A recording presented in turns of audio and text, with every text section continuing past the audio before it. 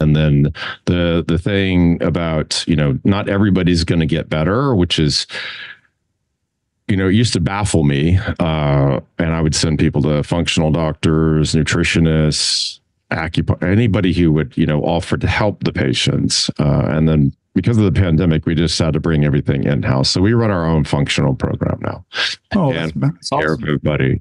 So we have detox practitioners. So we run detox programs with Cellcore, pre and post. And then we have my program running, Sharp, which just our supplementation is based on genetics. So I pause everybody else's supplements because everybody's trying to get the things that they know from their practice that will help the patients. The problem is they may see a few of these patients, like you mentioned, a week or a month. I see like 30 or 40 a week.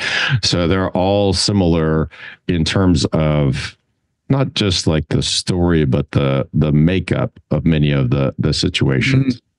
Do you have, you say it's called Sharp supplements? Is that what the name of and it's based on the genetics? That's awesome. So Sharp is our platform. It's Strategic Holistic Accelerated Recovery Program. And the book I wrote is coming out about that as soon as we get through the editing process. That's quite the chore.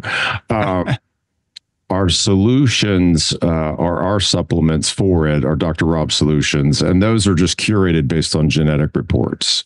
Okay. And I switched.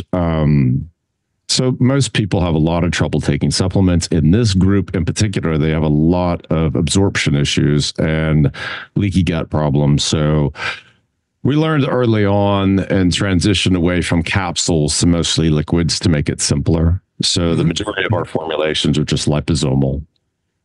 Wow. This is great. I mean, and when you have those that are particularly like set for those genetic types, are we finding like, I hope I don't get off skewed too much, but when you talk about like any type of condition with biofilm, if they're able to like, reset and cleanse it out because of their genetic makeup, are you finding like particular SNPs or genetics? And with that, I'm saying when you create your supplementation, are you finding like you can have a good set formula for these individuals that have these issues with breast implant illness and it's going right after that detox pathway? Is that what you're indicating with your supplementation?